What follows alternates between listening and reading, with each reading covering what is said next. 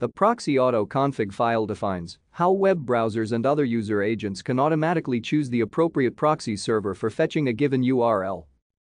A pack file contains a JavaScript function findProxyFile. This function returns a string with one or more access method specifications. These specifications cause the user agent to use a particular proxy server or to connect directly.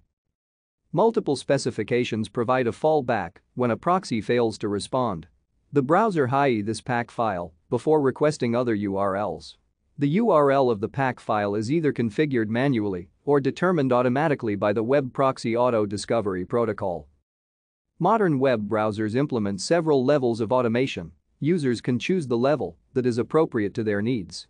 The following methods are commonly implemented. The Proxy Auto-Config file format was originally designed by Netscape in 1996 for the Netscape Navigator 2.0 and is a text file that defines at least one JavaScript function. By convention, the pack file is normally named proxy.pac.